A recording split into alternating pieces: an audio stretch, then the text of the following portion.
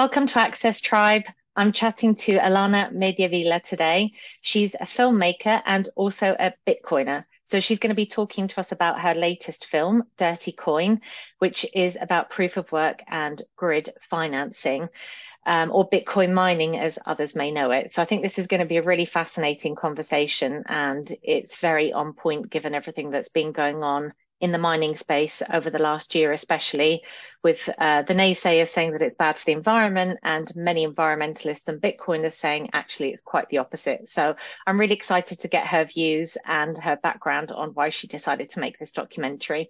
And with that, I'm going to hand over to you, Alana, to introduce yourself. Thank you so much for having me, Krista. Yes, my name is Alana, and I am producing the documentary Dirty Coin. That it's about the controversy behind proof of work and the Bitcoin mining industry. And I'm very happy to be here to talk with you about it today. Awesome. Well, thank you so much for taking the time, and also for allowing a complete stranger who stalked you across, I can't remember now if it was LinkedIn or on Twitter, and name dropped neighbors of yours going, I've spoken to them. I'm not a crazy person. Can I interview you? Um, Anytime. I appreciate it. but I was kind of really interested to speak to you, I guess, for a number of reasons, really, is that, I went down the Bitcoin rabbit hole about a year and a half ago, and it's become, as it is, I think, for many of us, just a total obsession. And the mining topic has become really interesting to me because I just find it fascinating as a business because it has this word that has a connotation of being something very physical that's out in the middle of nowhere. You think of oil rigs and all of that kind of stuff. And then actually you discover that it's really data centers. And then there's the whole kind of environmental piece. There's all of that stuff that goes around it. And obviously there's been a lot of a kind of very concerted, I feel, kind of campaign over the last year to associate Bitcoin mining with environmental issues. So I thought it was fascinating that you were putting this film together. I saw that Peter McCormack has just gone out and been recording as well. So I was like, it's interesting that a lot of Bitcoiners are kind of very aggressively addressing this now. So you'd come up, I think, on my LinkedIn feed. You just kept appearing. So I think at some point I sent you a connection request and was just like, I have to talk to this person. Um, but I wanted to get a bit of background before we delve into the Bitcoin piece, because I want to hear about how you got orange pilled. And it was interesting because you put on there on your Twitter thing, 2020 orange pilled me. So I want to hear that story. But before we get to that, can you talk a little bit about how you got into filmmaking in the first place? Like what you like about it? Why did you do this as a career? Well, ever since I was little, I wanted to be a filmmaker, but I grew up in Puerto Hmm. Rico and I never felt like I could do it here. And then I moved to the States, and it was just one of those professions that I felt like I couldn't really get in. It felt very daunting. So I studied art. I still studied something, fine arts. And I was in New York, and I was there for 2008, 2009. I had my daughter in 2008 over there, and saw the financial crash. My husband's from California, so I moved to California because Silicon Valley seemed to be doing just fine when the rest of the world was Right. it was hitting the fan. Um, and so I moved over to California, and I started working for a video game company doing their illustrations, animations, UI, their graphics. And we started producing their videos. I started producing their videos because we couldn't afford a production company to work with us. And I was like, I love it. Oh, I had all the Adobe suite on my computer, and right. I had a good camera that I bought to take photos and videos of my daughter. And I was like, I can do it. And I loved it. And I just did not want to stop editing, did not want to stop animating. I had started with animation, and because I was working on the storyboards for the video games that we were working on. And then I started doing storyboards for other commercials and films, and I was just honestly at the right place at the right time, and met a lot of people in the film industry in NorCal, and started working more with them, helping on set. I just wanted to be involved. It was something that I never knew that I could do it myself, but I was like, hey, if you need an extra hand on set, I know how to carry bags. I know how to plug things in, so just invite me. And people did. And so I did that for a couple of years, and then I started my production company and started producing videos and commercials and social media content for right at the beginning of social media, I was going for to other say video that would game have been, companies. yeah, right around the iPhone era. Right. Yes, exactly. So, everything was, YouTube, Facebook, Instagram. I was right in Silicon Valley, so I was, going to their algorithm seminars and stuff so that you would know how to do it right and just produce marketing videos. And I've been, I've been doing that for 12 years and got recruited by Google, and I was a filmmaker at Google Cloud, which is why I have my experience with data centers.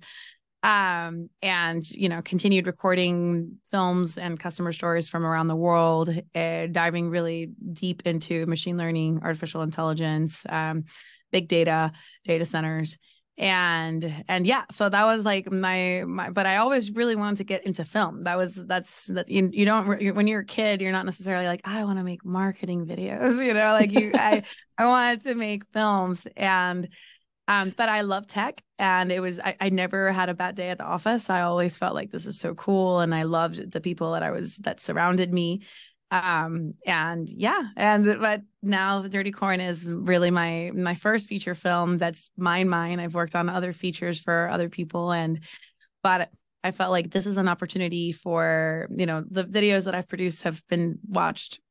I need to count how many millions of times, but many millions of times online, and they had a big effect on how different communities saw the new data centers that were coming in. We would create pieces that would basically make people understand what it is that Google was doing in these big buildings. And I felt like I had a hand in a lot of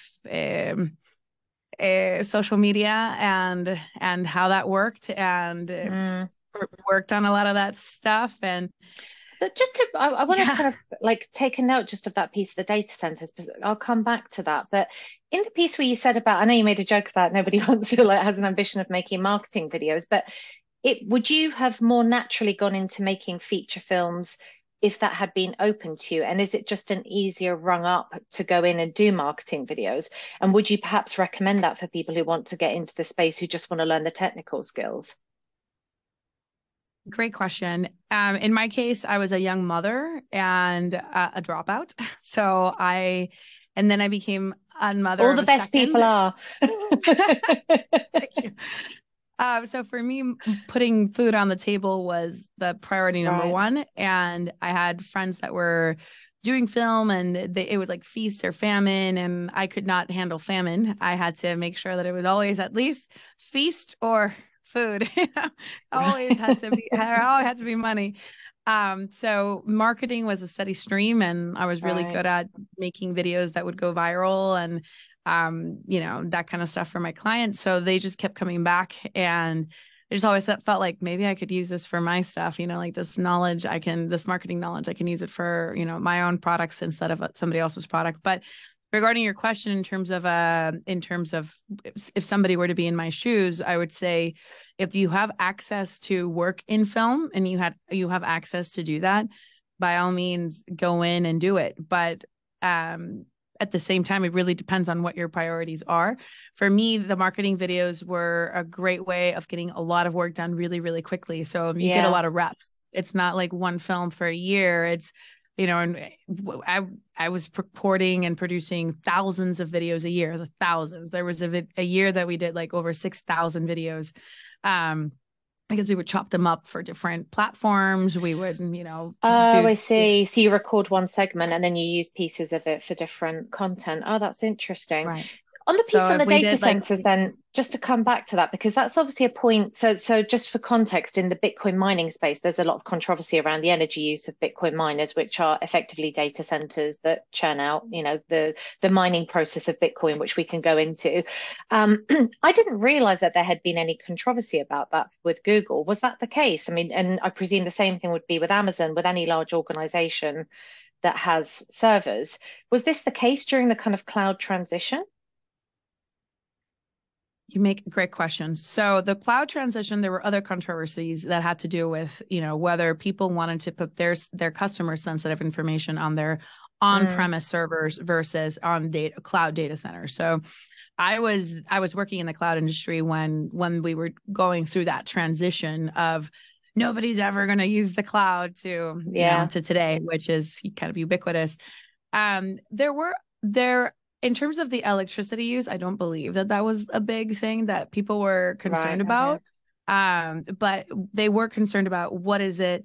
What does it mean? They had to also have the cables. So there's just all of this infrastructure that had to go into putting a data center somewhere. Um, and there were just concerns over what is it? Like, what is this Right. thing in the middle of farmland? Because it very often was kind of in the middle of farmland, and they're not as noisy. They're not noisy actually, but it's this huge but they're just really, really big. So what is it? Is it a factory? How many people are going to be coming in and out? Are there going to be trucks? So Oh, we had to I really see. explain. Yeah, so it was more just a concern over what is this big Google building coming, because it's like extremely high security, so it's not really something that you can go and just kind of check out. So we had to be able to show what it was, and at the same time show the high security for clients, because clients needed to know, or partners or whoever, they needed to know how secure the data centers are. I So see. yeah, so I wouldn't say that energy, at least we weren't really covering it that much in terms of the electricity consumption. It was more of what is it? What from a physical perspective, what is that big Mm. thing that just moved into my town? And from a security perspective, how is it that Google makes sure that their data centers are secure? So obviously, there's probably a story going on around online somewhere about aliens being dissected in a Google data center somewhere, I'm sure. Exactly, exactly. Like it's actually a cover for a CIA or whatever. Yeah. So we had to just, God. just explain what it was. Most of the time, people jump to conclusions when they're not fully aware of all the Yeah. facts. And it's a matter of presenting the facts and letting people, at the end of the day, they're going to decide if that's worth it or not, but at least they'll have more information. What's the reason for data centers being in more remote locations? Is it just that the land is cheaper and you can just organize security better? Or is there like a specific energy benefit for it? Well, I wouldn't say that I'm the most qualified person to answer that question, Sorry. but from but from what I know, I can assume that it is because the land is cheaper. Right. Um, and they do need to have the security, and there's really no need to be in the middle of a city because they are very large locations. Yeah, so I would say that's probably a reason why, but it can't be too remote. So it needs to still be connected to To the the grid. cabling. Yeah, well, and to very, very high speed internet cables as well, which is actually one of the differences between a Bitcoin data center, like a Bitcoin mining center, versus one of these cloud data centers, because they need to be able to access the information very quickly. And we're looking at videos, we're looking at hosting all of this content Right. that customers need to be able to access. And where Bitcoin, you don't need to have a connection to these high speed fiber cables or anything like that. So Bitcoin mining can be even more remote than these data centers that ultimately still need to be connected to the internet, to the worldwide Yeah, internet. that makes sense. So talk to me about your orange pill journey then, because you put on 2020 orange pilled me. Like, what was the process? Did you have any awareness of Bitcoin before you went down that rabbit hole, and what has happened since? I did. I had awareness of Bitcoin since 2015, and it was just kind of an interesting thing of, I'll invest in this and maybe it goes up. It wasn't really Oh, so any you did particular. actually like participate in the network back in 2015. You didn't just do I what many of did. us did and go, that's interesting, move on. I did. I did. I mean, Well I done. did. I I salute I you. was Thank you. Well, I did. I bought 3 whole Bitcoin. But my husband was the one that used to handle our investments and everything. And I was the one that told him, like, babe, we need to get this Bitcoin thing. A good friend of mine that I still trust, he's still a very good friend. He told me, Alana, as much money as you can waste in a weekend, put it into Bitcoin. And he was not the kind of pushy guy. He was never really pushy. But he made a lot of really good calls in the past. And I would tell him, like, hey, next time you have like a good opportunity, just let me know. And so he did. And my husband bought them. And a few years later, when I saw that Bitcoin had reached 10,000. It was in the cover of a newspaper. I look at it and I'm like, oh my God, we have 3 of those. And, when we bought them, they were $200. And I was so imagine I was stoked. And my husband was like, actually, I sold those. And I'm like, what? You didn't even keep one. But he, Oh my God. in his defense, it had gone down, it had gone up. We bought it on a website that looked like we really did lose our money. It did not Uh, look legit or anything at all. He wasn't even sure he was going to get his money out. So yes, I got into it, but and your marriage I survived, so this is a happy ending. yeah, it was my first experience of not your keys, not your crypto. Like I should have bought it myself. I should have figured it out myself. I should have been responsible for my own Bitcoin, which I am now. But I wasn't then. But in like around 2018, yeah, I would say a couple of years before 2020, my family's Cuban. My mom is Cuban. My grandfather is All Cuban. right. And I had posted something about Bitcoin on Facebook, and my grandfather, one day we were talking and he's like, oh, your cousins that live in Spain, they send Bitcoin to his sister in Cuba. And they're using Bitcoin to send it between like to get the money into Cuba. And I thought that was really interesting. I was like, really? Like interest? Because for me, Bitcoin was just this. I would look at it. I would see that people were using it to buy drugs online or pizza or whatever. That it was really weird and fringe. And mostly I was just thinking of number go up. I wasn't really like orange pilled, right? It was just this kind of thing that I wasn't really I was paying attention to, but not in the same way. And so, but when he told me that it was a way of getting money into Cuba, I thought that was really interesting. Mm, And then that was it. But I didn't really think it would affect me, because when you're an American and you're using the dollar, you really think you're on top of the world. And yeah. I think 2020, this is one of the things actually that I see people like Alex Gladstein, like Anita Posh, get endlessly frustrated with Westerners who don't understand how critical this is for human rights and for people who are right, escaping, dangerous regimes or just have trouble accessing money or not having their money devalued by just unbelievable levels of inflation. I mean, everyone in the West is moaning about inflation now, but you look at places like Zimbabwe and Argentina, and you're like, this is just a whole other level that we can't even comprehend, 100%. 100%. I was Yeah. just in Argentina, and while I was there, it was going up and up and up. And the prices for everything were blocked out, because everything, like, they just can't even, Moving they need to, target. it's a moving target every day. And I was seeing people at the markets just buying silver, just like, and it was just the oddest feeling to see so many people just weighing the silver and just buying whatever, even if it's a knife. Like, they just wanted to like lock their money Yeah. into something sound. So for me, then 2020 rolled around, and I realized that I was a lot less untouchable as I thought I was, and a lot less free than I thought that I was.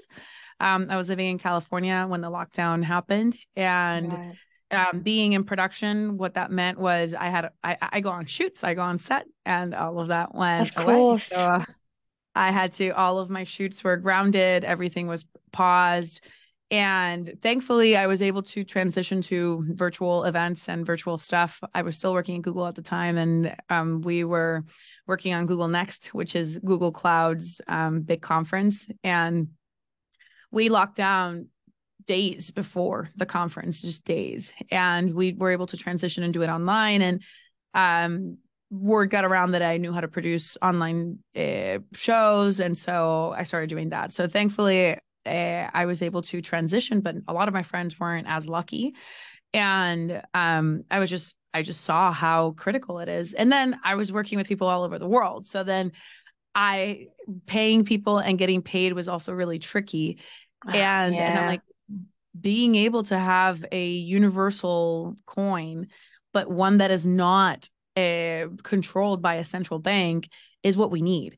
And we need to be able to send money back and forth and buy things that suddenly the government, like for example, ivermectin. My neighbor, she used to take ivermectin before COVID for other stuff, and suddenly she couldn't find it anymore. And suddenly she was afraid that if she were to buy she would be tracked as like an anti-vaxxer or something, as if, and she started getting afraid of buying Wow. medicine that she had been buying for a long time.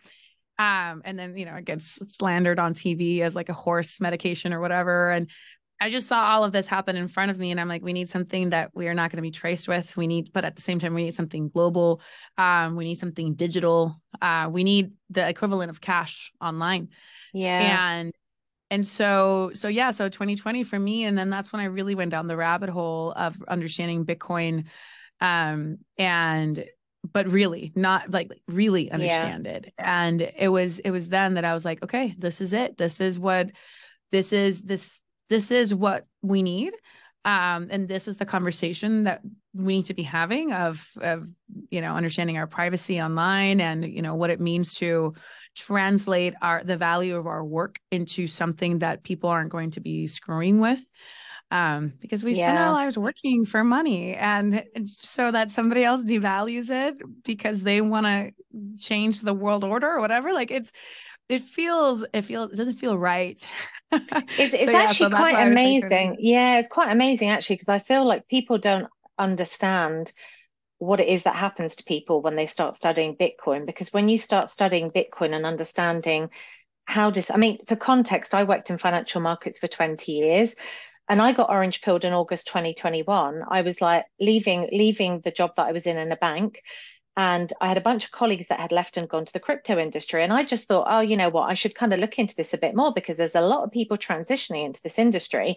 Like, what have I missed? And for context, I worked in corporate innovation. So I had a very good awareness, I thought, about Bitcoin, and sort of understood blockchain technology and some of the applications for creating efficiencies. Like, that was kind of my mindset. And it was actually my mum sent me randomly. I told her, I was like, I want to just kind of look into this a bit more. And she sent me this Jordan Peterson video of him interviewing Robert Breedlove, John Vallis, Richard James, the filmmaker, who I'm sure you know of. He made the Bitcoin film that I forget the name of, and Gigi, I think it was Gigi. Um, wow, that's an and all-star. but yeah, but it was I'll send you the link afterwards, because I mean, you would find it interesting, even having been orange pilled. But it was interesting because the reason that they had connected with Jordan Peterson was because they had a Bitcoin book club.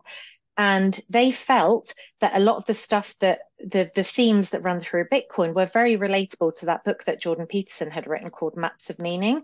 So somehow they had got in touch with him and said, do you mind joining our book club? He happened to be interested in Bitcoin. So the way that the conversation was framed was kind of, Jordan Peterson doesn't know much about Bitcoin and wants to understand why these guys think it relates to his book, and talk about Bitcoin and understand it better. Anyway, this thing's about 90 minutes long.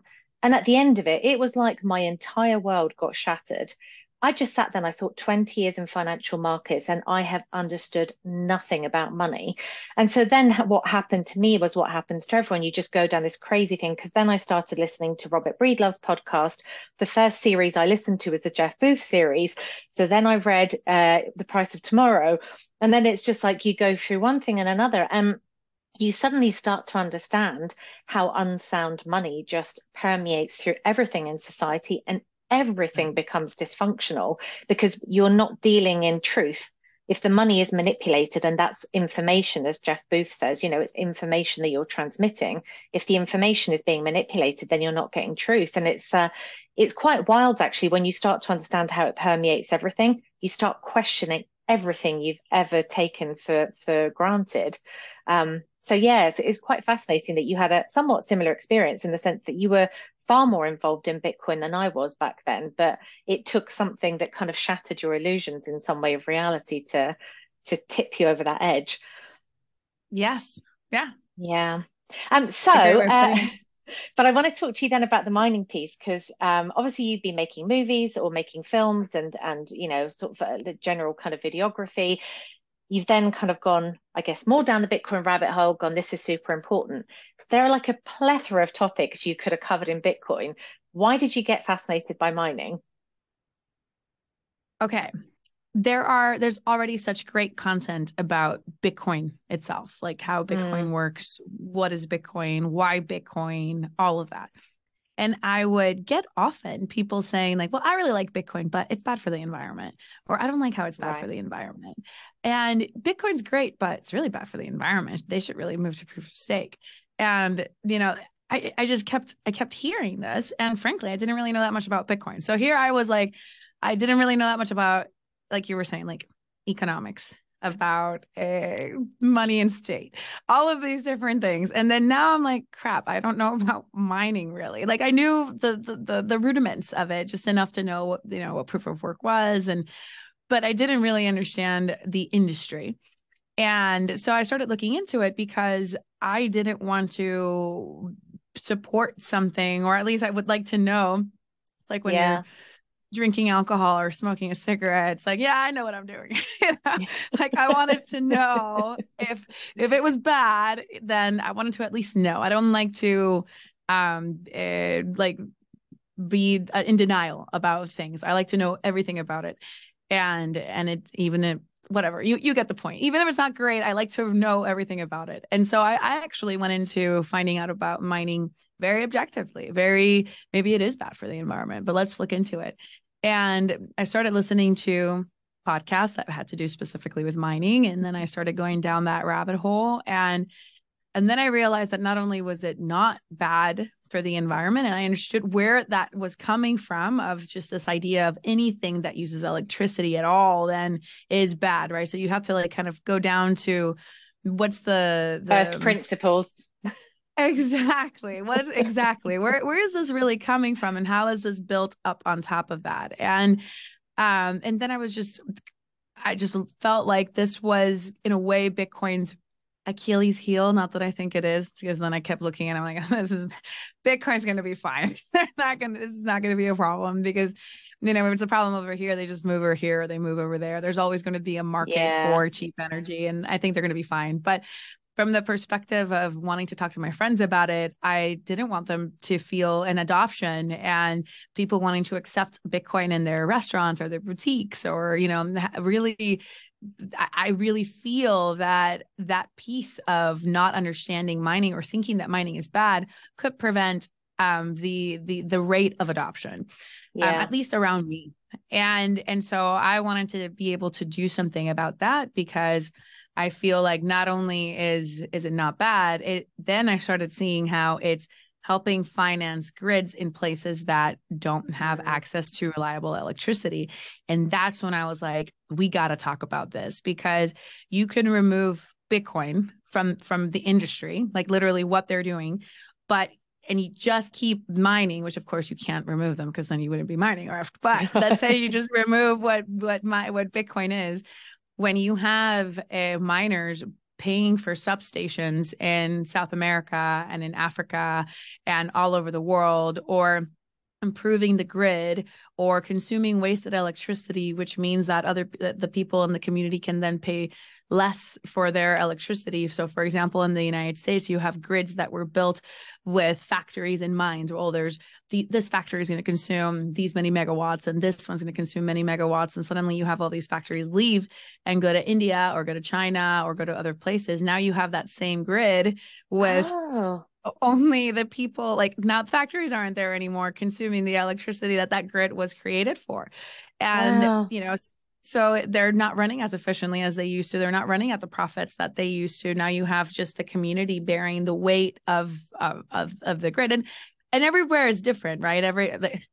Literally everywhere is different grids, different locations, different things. And some places they were still getting powered. Their grid was still being powered by dirty sources like coal and other things. And so again, that's why I'm making a whole documentary about it, because it's not a black or white situation, but Mm. definitely one worth looking into. And in my previous work, I did a lot of work about the digital divide and how it is that people that don't have access to the internet just are not going to have the same advantages as somebody that does have access to the internet. And we can 100% see that, especially in 2020, when people were locked in their houses. The people that were able to work from home, study from Yeah. home, those people were not as affected by the lockdown as people that could not go to work because they had to physically go there, or they had to physically go to school. Yeah. But when we look at the digital divide, I had never really thought about the access to electricity divide. And there's a Yeah. lot of people that, yes, I want them to have access to the internet, or at least have the choice. I'm not saying that necessarily that's the best to move into the direction that we're moving into, but Imagine the I like that I bliss of have a being choice. disconnected from the internet. Ah. Exactly. But but I believe that people should have the choice if they want to be connected or not connected. That's up to them, Yeah. but they should at least have the choice. But here I was, the Silicon Valley, millennial, thinking like, oh my God, some people don't have access to electricity or internet. But then for so much longer, so many people haven't had access to electricity. And Yeah. that's even more important because that's how you get your refrigerators and your, life-saving machines and I was going to say, I'm hospitals. guessing you've probably read Alex Epstein's book, Fossil Future, right? I'm guessing. I have not, but I have Oh, you seen have many not? of his. I have not yet. It is on my to Yeah. read list, and I have seen several of his. I have sine him online many, many times. So, Right. so I'm Well, it's very funny because familiar with his perspective. my kind of interest in Bitcoin mining led me to try and look. I really, to be honest with you, the whole environmental thing and climate change, global warming, blah blah, whatever label you want to give it, I had always just accepted the science as given. And I'll be honest, I just didn't really have bandwidth to look into it, nor a deep Yeah. interest in the technicalities about the numbers. But I got interested in Bitcoin mining, and I wasn't quite as kind of I didn't have the sort of environmental concerns quite as front of mind. But a Bitcoin miner that I know through the Bitcoin community had posted a thing to Alex Epstein's Fossil Future book. And I'd been looking for something that had a counter narrative because you get so much of the world's going to collapse in 10 years, we're all going to be dead, and New York will be underwater. And I was like, And does 10 years anybody? rolls along, and you're like, It does, yeah. But I mean that aside, I was kind of like, what's the counter narrative? Because if there's ever something, surely there's somebody else debating the other side of it. There always has to be. And it was the first time I'd really come across anything. And so I actually listened to Fossil Future. I think it was sometime around mid-October last year. So very, very recently. And then it just so happened that where I live, Alex Epstein was coming to do a talk. So just oh, randomly out of left field, I'd actually met him and saw him live, I think about 2, 3 weeks after I finished reading the book, which was just like the weirdest thing. So that was great.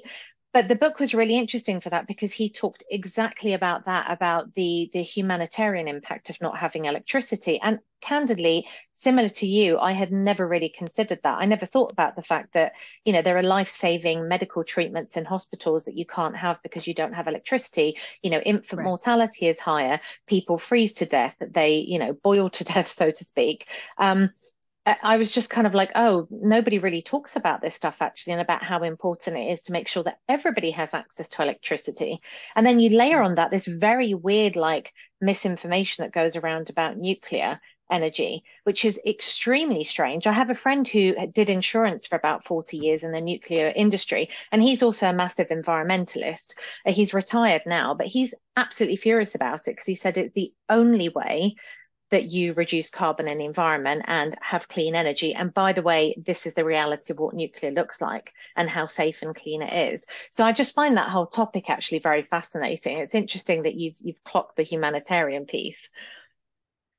Yes. Well, for me, it is really important. My son is Have you going to got a say hi visitor? and bye. Mira, this is my little boy Lucas. Hello, Luca. Um, and I will say that my kids are one of the reasons why I wanted to clarify. I think he's a Eh, permanent fixture now. I think he's gonna, yes. Eh, he, they're an important part for me because you can't be raised in a world where you think that the world is going to end in the way that it's being Right. sold to us.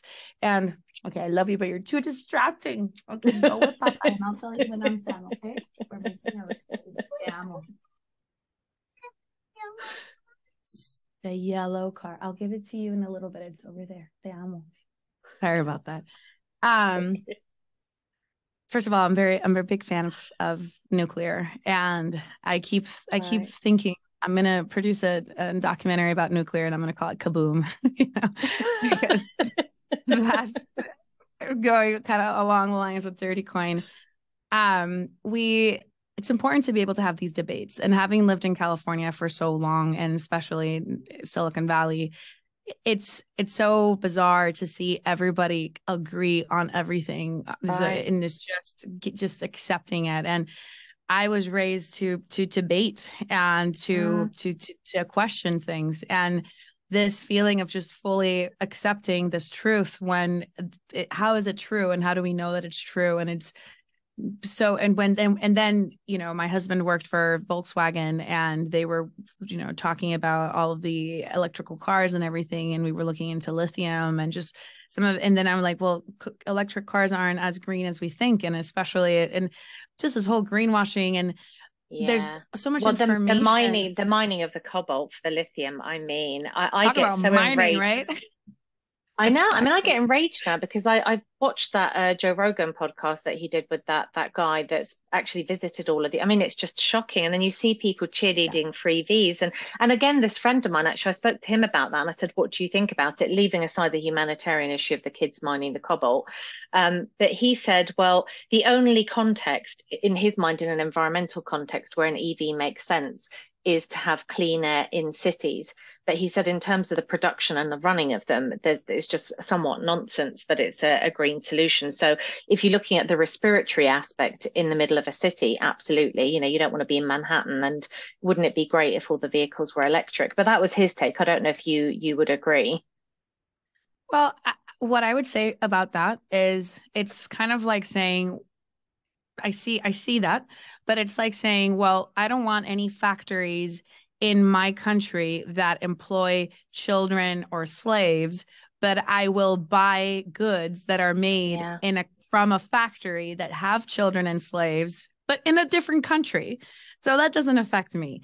But you're Mm, still a part of that, and you're still a part of that economy. And to then claim that you are humanitarian because you kicked out all the bad factories from your country or your state, and you so wonderful, but let's go and shop for everything that we buy from locations where that is exactly the type of people that are being employed, or not even employed, that are being yeah. forced to work.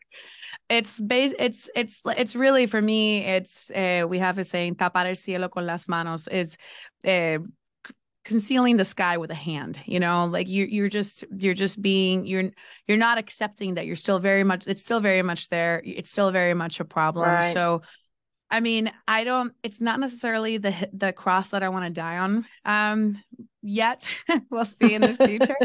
But because, at the end of the day, I do believe that um electric vehicles have their pros, their cons.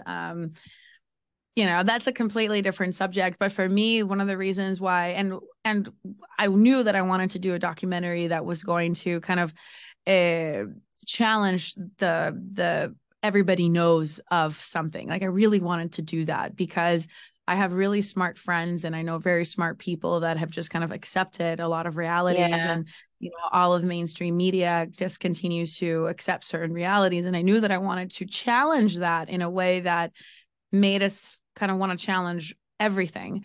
And for Typical me, Bitcoiner. Don't trust, yeah, verify. don't trust. Exactly.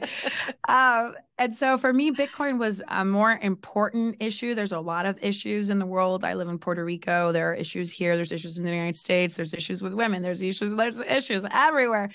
But I believe that if we can solve the issues that Bitcoin solves, it just kind of, then we start with a better base for everything else to then kind of be handled on top of that. And when I saw that Bitcoin mining and that industry is, helping do everything I said, they just balance the grid, reinforce the grid, create new grids. That is, or decentralize the grid as well, decentralize the power Can you production. explain And for non-power producers? Because I kept seeing this quoted, and it was immensely frustrating to me initially to understand what people meant, because you'd see people say this is all rubbish. Bitcoin helps stabilize the grid. Can you explain what that actually means for people and why that's needed? so people don't always like, okay, let's this is an example that I like to give. Imagine that you have a store, like a Costco size, and you need to build a store for the biggest amount of consumption that your store will ever get. Let's say a Black Friday. Black Friday, everybody comes and everybody consumes. So you need to build a store that can give you the everything that you need, like the resources that day needs, right? We have those peak days in electricity. We have them a couple in the summer, a couple in the winter, where that is where everybody comes home and everybody puts on the heater, everybody puts on the AC.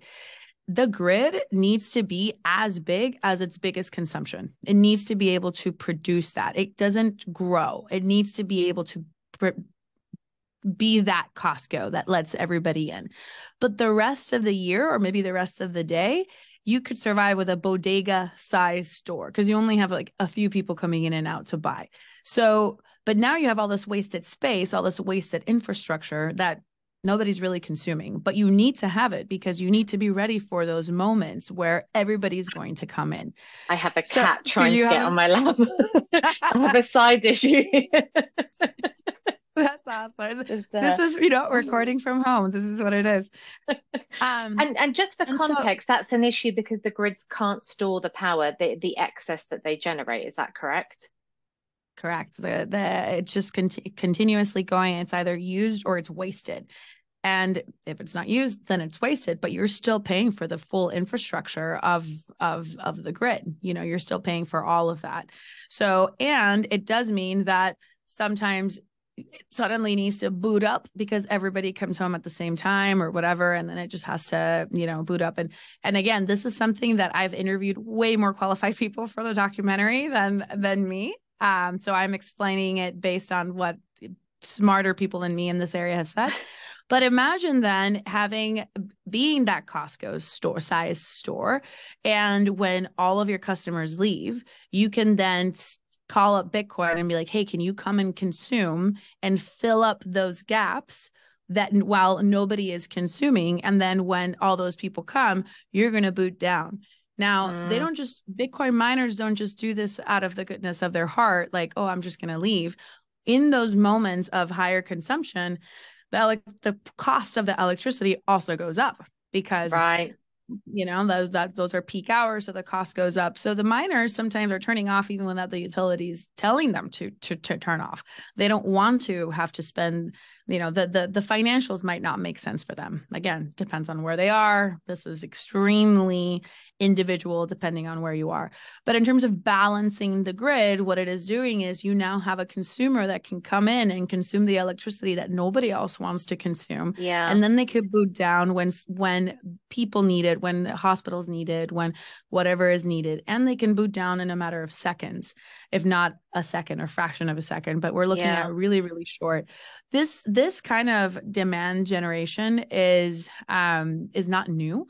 This is something that used to happen before when it was a very, very cold time. Maybe they would call up a car factory or something, and they would say, hey, can you please acquiesce to the cat? Bring her in. Looks like a panther. My God, so big. Oh, no, he's very old. He's actually 22 years old, Thomas. He's got a duff eye. Look at him. He's just... somehow he's still soldiering on. But he does look like a panther. Life. He does. He's gorgeous. So miners then come in and they can fill in those gaps where electricity is at its cheapest. And imagine being able to now put yourself in the point of view of a utility that is now able to be a lot more profitable because all of this electricity that they were just grounding or wasting, they are now monetizing. So they are now a much more profitable company. At the end of the day, it is a company. So they now have a buyer of electricity that's going to buy the electricity that nobody wants in the locations that nobody wants. So let's say, for example, they are a particular city or a state or a country is thinking, okay, we would like to be able to expand and create a new town over here or a new city over here, or we would like to start moving over to renewables and we want to build out a ton of solar or wind or whatever. that's expensive. And so, and it's not going to be profitable yet because people don't live there yet, or you don't have a factory there yet. You can put a Bitcoin miner there, and that area is immediately profitable because it is selling the electricity to the miner that does not need to produce an entire factory, right? They don't need to, like a Tesla, a gigafactory, it requires a couple of years to build. You just put a few Bitcoin mining containers and they just suck up all that electricity, and they're able to monetize that. And let's say it's time for the factories to come in, or for whoever else to come in from a social planning perspective. Those miners can now move to the next location that nobody else Right. wants the electricity, or there's nobody there to consume it, and they can then go and have that be profitable again. So the way that works is so interesting and fascinating, because that's where then people say that the amount of electricity that Bitcoin consumes is a feature and not a bug, because Yeah.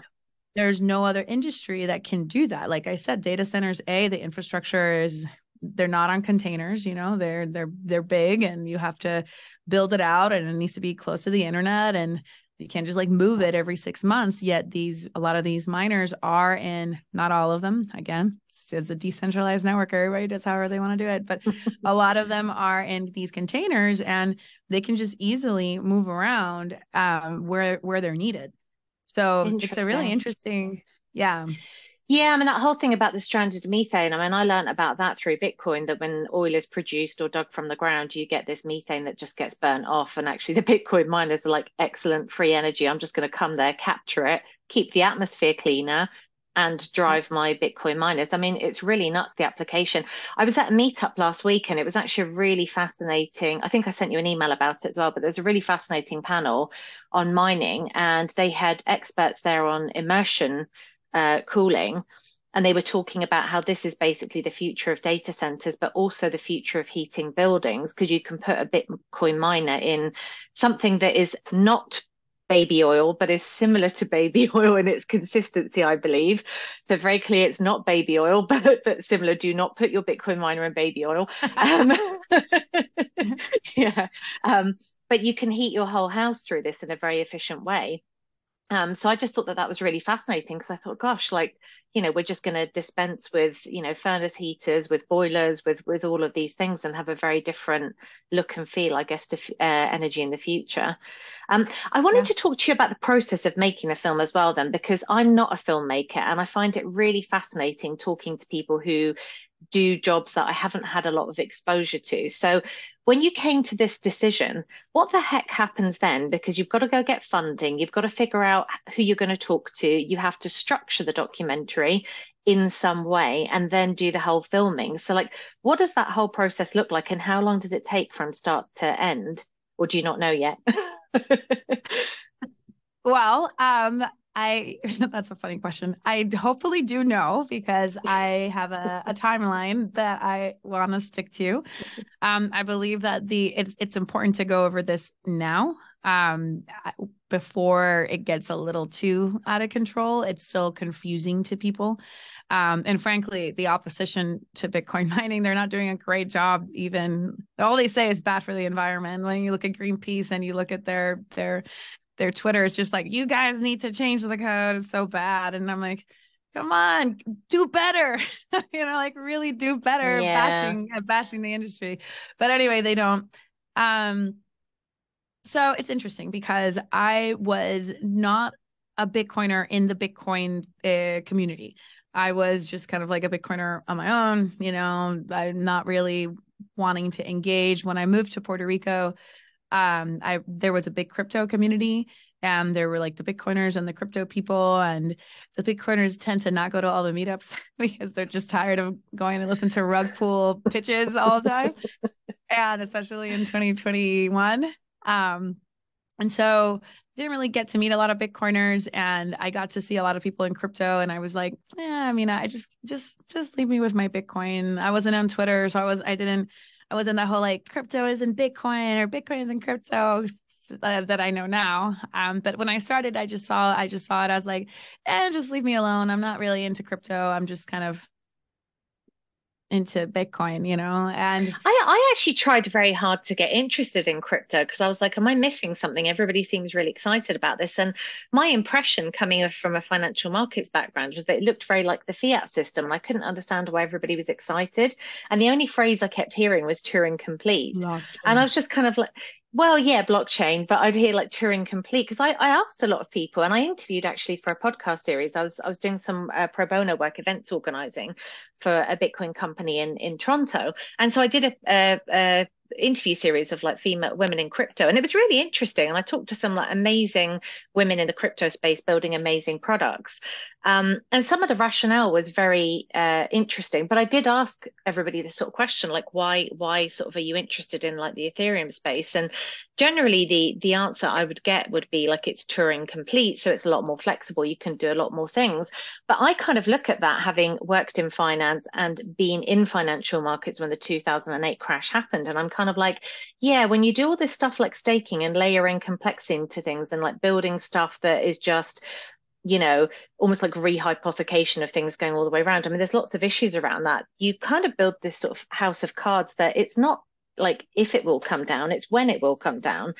And all of the Yeah. benefits of Bitcoin just seemed completely missing from there, like the decentralization, like the security of the network, the fact that it is essentially sound money and it has all of those benefits. It can't be inflated in terms of its issuance schedule, beyond what's hard coded in. So that certainty that you have was just completely missing from all of these things, and I just found it very difficult to get excited about it. To be honest, I was just kind of like, I don't really get like why everyone's passionate about this. And I often read that people go, Bitcoin's a bit boring.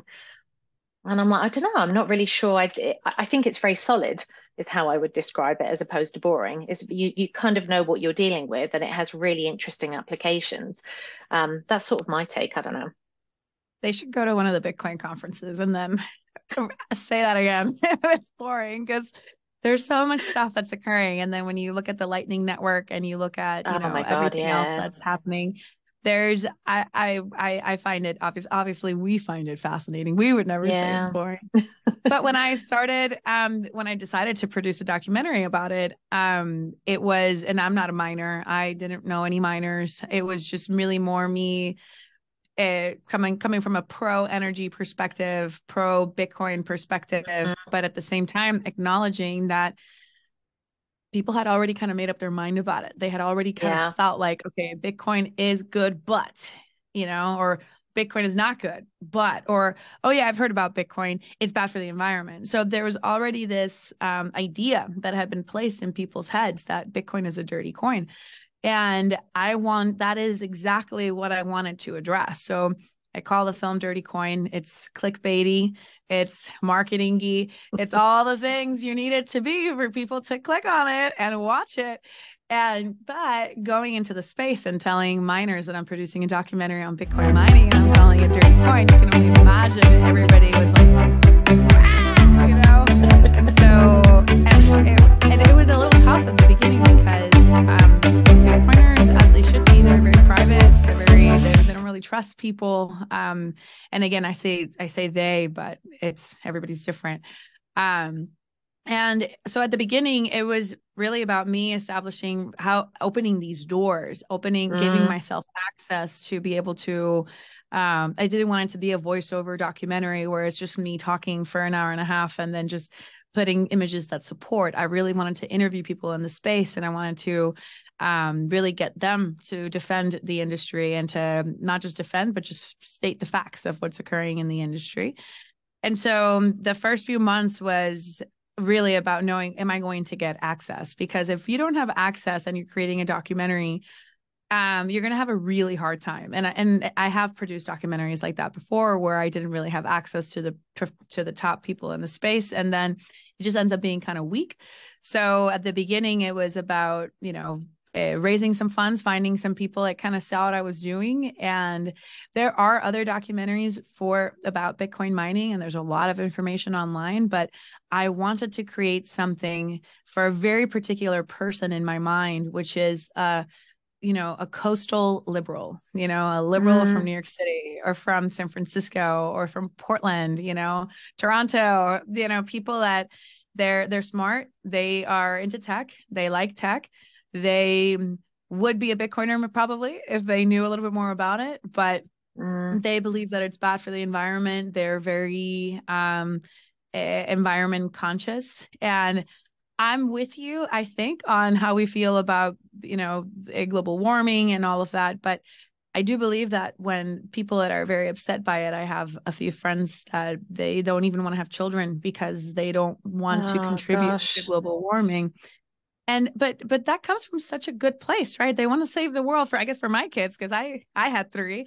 And they that is something that I wanted to create a film for them, for somebody that doesn't really understand what Bitcoin is, and I wanted to go extremely mainstream with it. And so that's where the branding came in, or is still coming in. And I was just at Sundance. I just got back last night, and there were You two films that said. had to do with mining. And Oh. when people are asking me like but mining, like real mining, not, well, Oh, I see. Right. physical mining.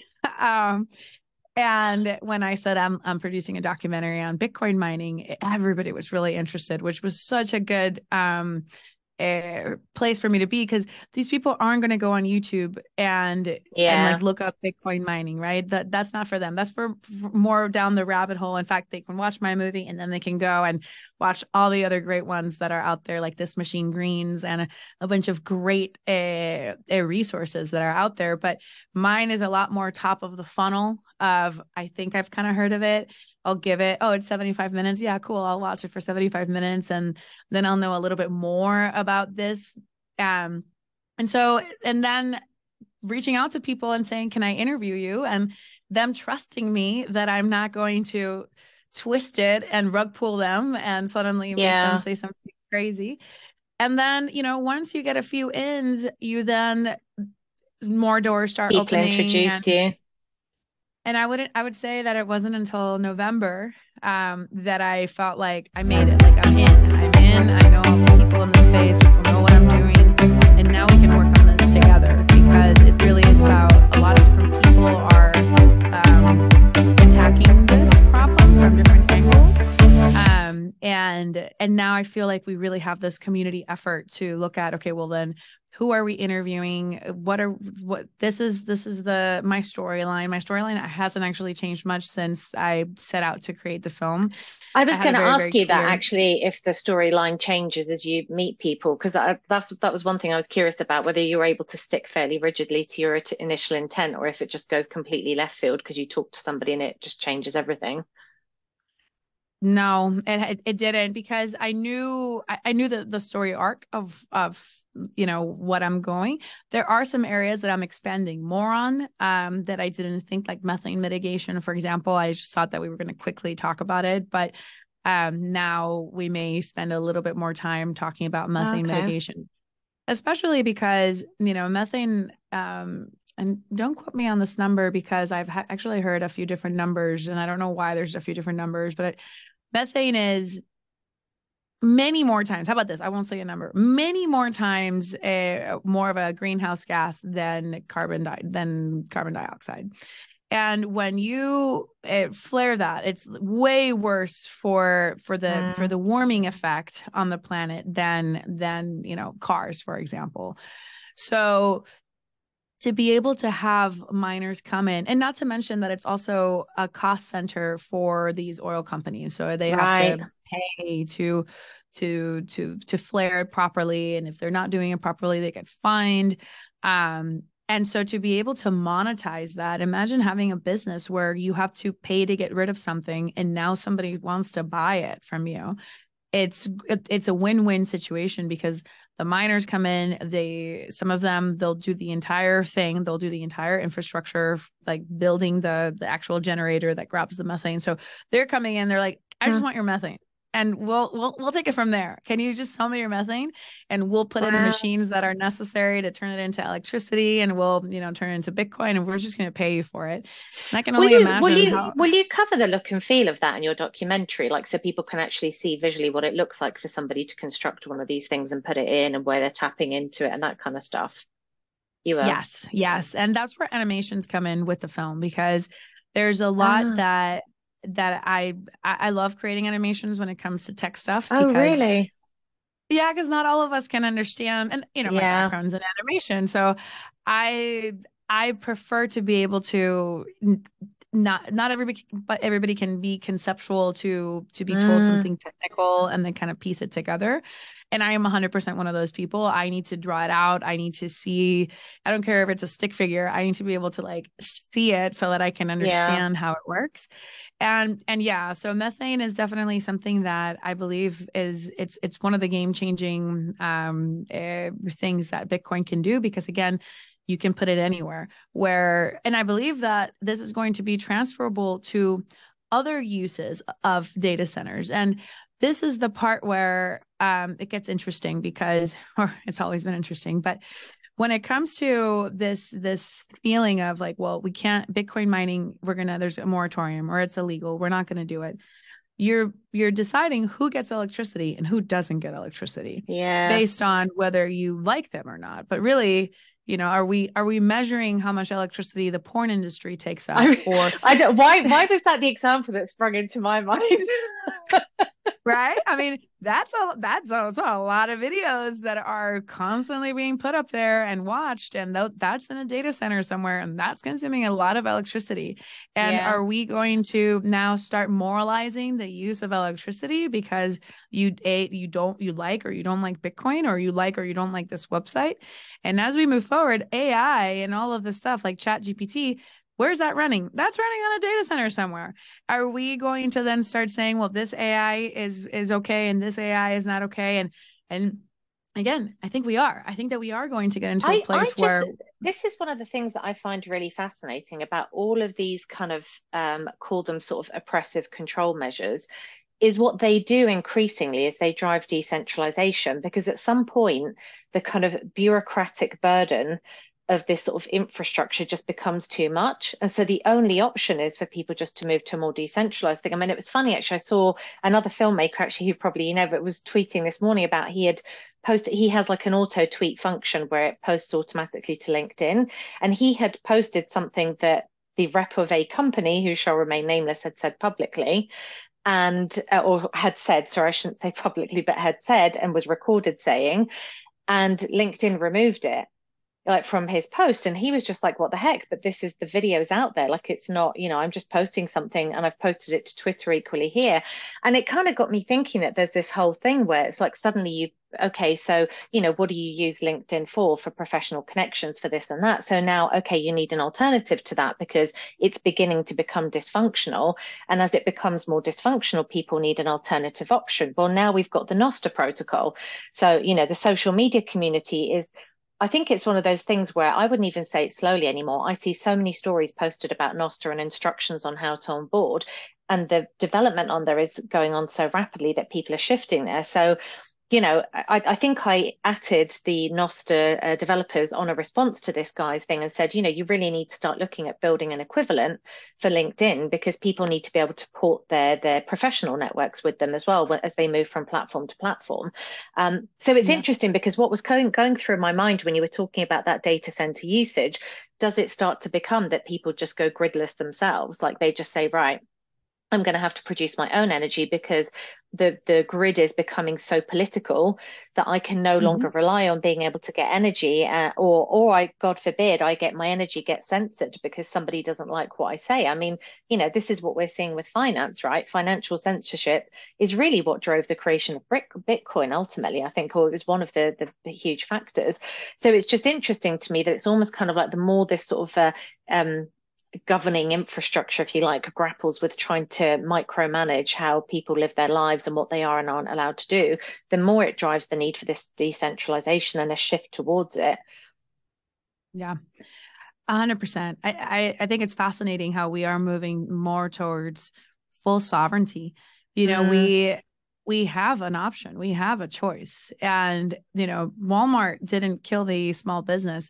People shopping at Walmart killed the small business. yeah. And, we have an opportunity to, I completely agree with, I mean, being able to produce your own electricity, this is now feasible. Back in the day, we couldn't. Like we had to depend Mm, on the mommy state, daddy state, to take care of us, to educate us, to give us access to money, to give us access to so many things. We needed to go through the state.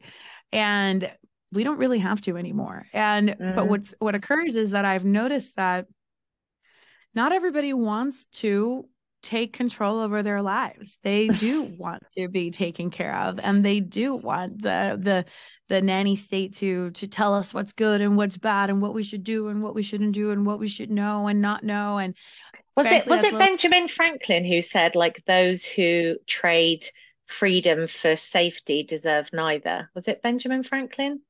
I I don't remember recall reading if I that quote really heard recently. that one. Yeah. Those who would trade their freedom, I think the quote, I might be getting this completely wrong, but those who would trade their freedom for safety, for a little bit of safety, deserve neither. Yeah.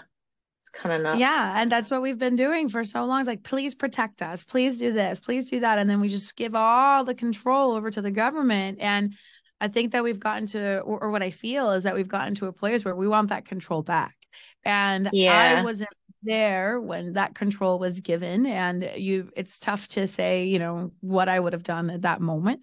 But I am definitely of the generation that's like, let's take that control back and let's see what Yeah. we can do as a community, as a decentralized community.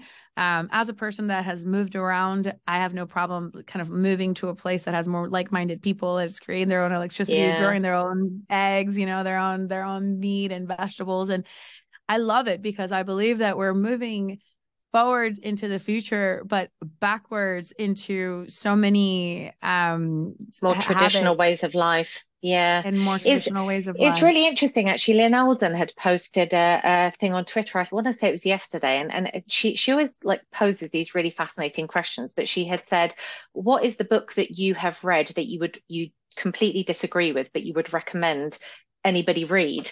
And a couple of Ah, people actually in the thread, it's a really interesting thread actually if you go and pick it up, because there's lots of books in there, like a lot of people quoted like Karl Marx's works and things like that and said, you should read them. But one of the things was the Unabomber's manifesto.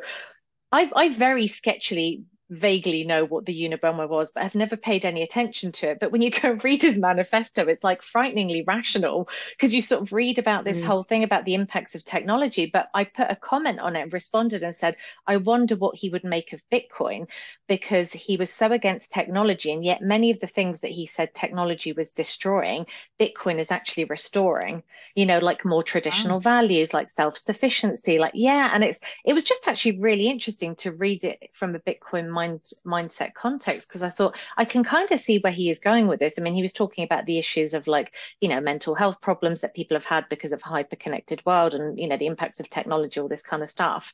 And I thought, yeah, it's interesting because when you look at the Bitcoin community, it is very much about like doing your own food production, being self-sufficient, like yeah, being autonomous, kind of not relying on state to kind of nanny and do stuff for you. It was interesting the piece you mentioned as well about the giving the control over, because I think the reason people give control over is they trade it for safety. So it's, the contract is you do these things better than I could do them for myself. But I think people now are starting to look at their governments racing towards like World War III with a nuclear power and going, hang on a minute, you've not only got you have failed to get my consent for that because you didn't tax me for engagement in that kind of military activity. You've basically done it through money printing. So at no point in the ballot box did I get a say as to whether, my wealth could be spent on this.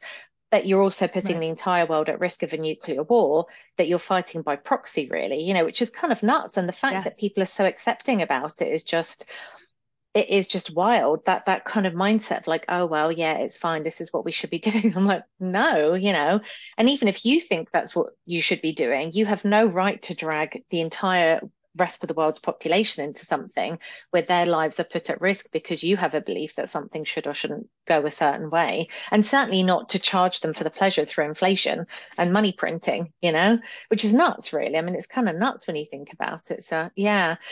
I'm just conscious of time because I think we've gone over, and I could talk to you about this stuff for hours. But I wanted to ask you a couple of things then, because I know that you're raising through Geyser, so you're doing some crowdfunding. So could you tell Yes. people how they can support your project through that and where they can find you? Yes, thank you. So Geyser, it's like a Kickstarter for Bitcoin. It's the easiest way to say it. And I love it. I believe that it's such a great way for Bitcoin creators to, like, we're not launching NFT projects.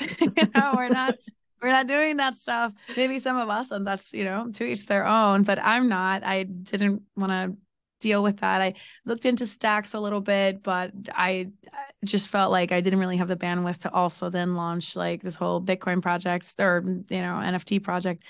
And so Geyser was just such a great way. BTC Pay also has a crowdfunding feature that you can, add to your node. So that's also really cool. But Geyser creates this creator community that they really support. And I really love that. And put up my project on Geyser. I also received a grant from Geyser last year.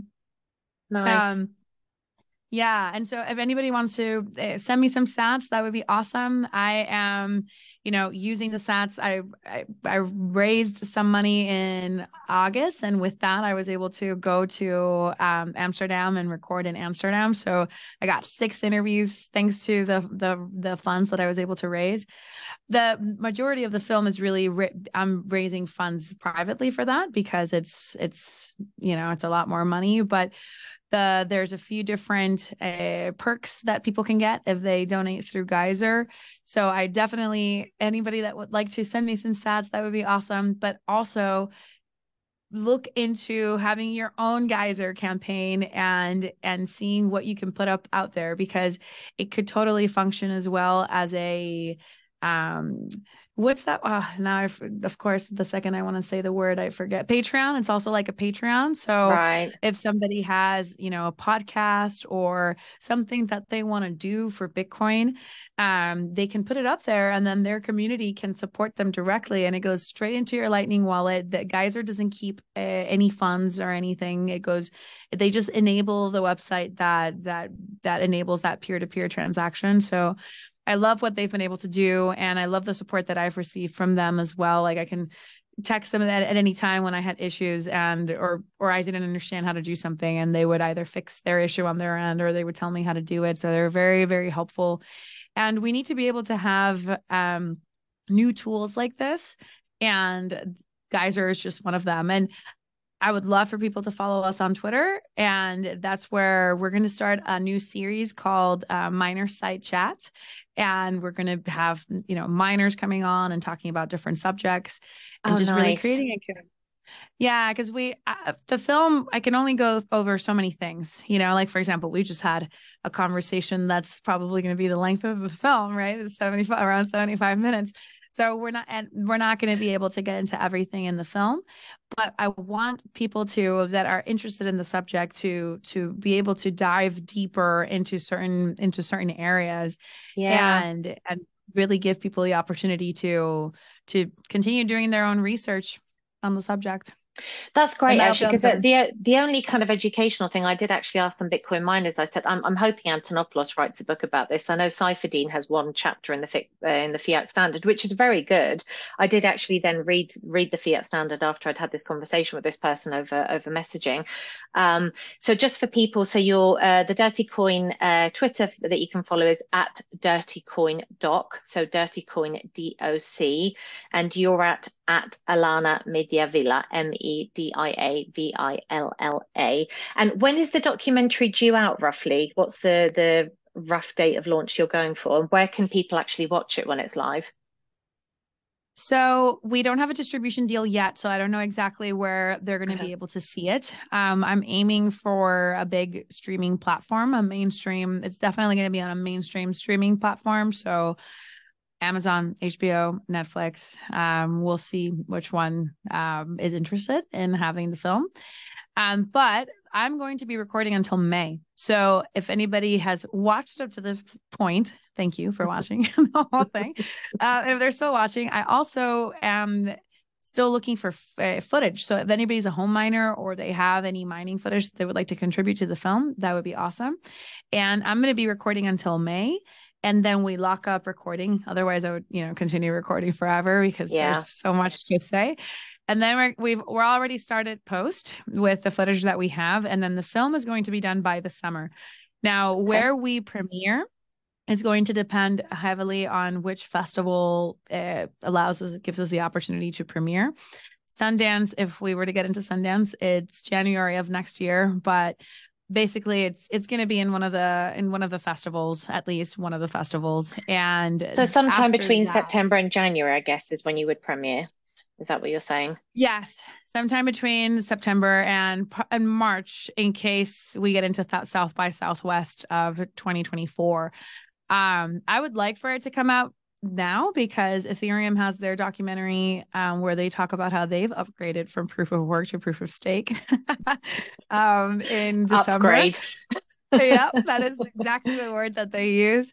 So I would love to be able to have Dirty Coin come out before, but also in May, any Bitcoiner that's going to go to the Bitcoin Miami, to the Bitcoin conference, I am going to be hosting a big party for Dirty Coin, and it's going to have the scenes that are already done. We're going to be presenting those. Oh, Um, nice.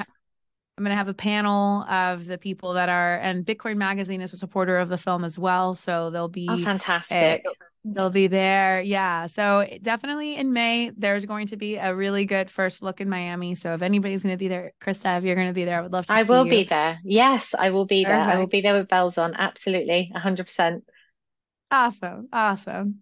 And All thank you right. so much for this opportunity. I mean, I feel like it is people like you that are interested in this, that are giving me the opportunity to either talk to them about the film or interview me for the film. I mean, it really makes me feel like ever since I started, even though some people were a little apprehensive because of the name, nobody was ever rude.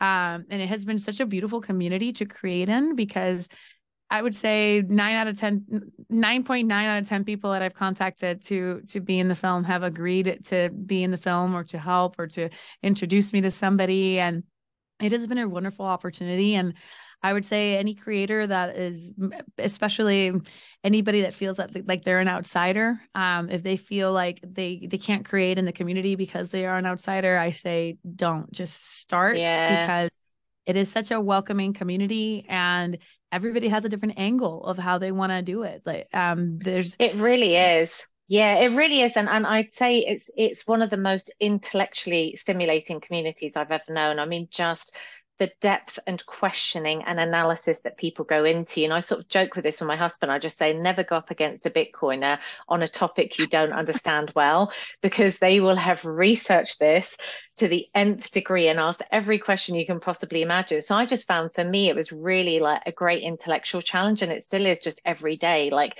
watching the debates and the discussions. So yeah, I was actually really hoping on the environment thing, and I don't know if it's going to happen. There seems to be a lot of back and forth. I noticed Dean and Alex Epstein were sort of having a discussion on Twitter saying that they were maybe just going to do a talk because Dean wanted to talk to an environmentalist and have a debate. And he's struggling to schedule it with somebody for a variety of reasons. But then Alex was saying, look, I think I know the environmentalist arguments better than actually the environmentalists do, so I'll go on. But I would love to see somebody like Margot Paz, for example, or Troy Cross or somebody have that discussion. And Troy came out with this very kind of humble sort of response to it, saying he wasn't that familiar with Dean's work. He'd started reading up on it, but he wanted to read up on it better before having a discussion. And I thought, typical Bitcoiner, you know. he's one of those Bitcoiners. Exactly. Yeah, he wanted to pick the whole thing apart and really understand where he was coming from. So I thought, well, I hope he has time to do that and is able to do that, because that's a discussion that I'd love to listen in on, but we'll see. So yeah. I was able to interview Troy for the film, and Oh, you did? I did. Yeah. I have Troy, Margot. I'm going to interview her in May, probably. Oh, amazing. Hopefully sooner. But he is a very humble man and very smart and Yeah. does a ton of research. And what he brings to the table is what he knows. And that's something that I've always appreciated of him, is that he understands what he knows and he understands what he doesn't know, and he will look up what he doesn't know. And I feel exactly the same way, and I respect that. Because but he really does follow through on I'm gonna next time we speak, I'm going to know about this. And then next time you speak, he will have read about it. And he Right. does what he says he's going to do. And there's just so many people with such high integrity in the space that I really respect and admire. And hopefully they will continue to put out content. And that's one of those things that we also have to, they have to be they have to be able to pay the bills. And Mm, I appreciate things like the Bitcoin Policy Institute and other organizations yes. that are raising money to be able to give people the time, because we do it because we love it. But if we could also get paid to do it, then we would do it more, then because Yeah. otherwise we don't have to have that day job. Our day job can be Bitcoin. And I really appreciate the different institutions that are there to fund these scientists and these humanitarians and filmmakers. I should contact them. They haven't supported me yet, but that's okay. I love who they are supporting, and they're supporting people like Troy Cross, and they're Yeah. supporting people like Margot Pies, and they're supporting people that have very, very high integrity. So they're not. Mm. This isn't a go and justify Bitcoin for us. This is go I was and just going to research. say that as well. It's not a uni kind of party vision, if you like. These are also people that fundamentally disagree but have done the research. So actually, when you get their kind of position on something and it's very thoughtful and they've done all the background kind of research on it, it's just really interesting to read because you don't just get this soundbite kind of opinion.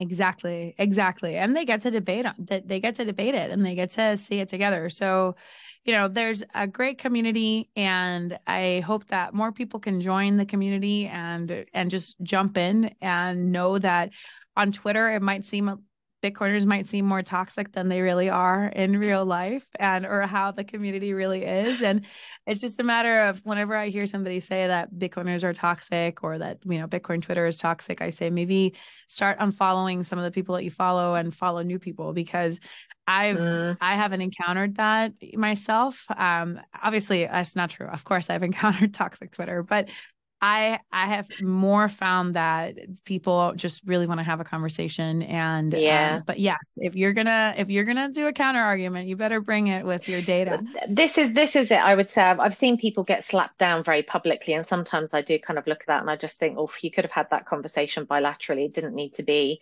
across that whole medium. But I do think there's usually a high level of integrity that goes behind it. It's not like I'm slapping you down because I just want to be an arsehole. It's because I actually think what you're saying is problematic and I need to explain why. Right.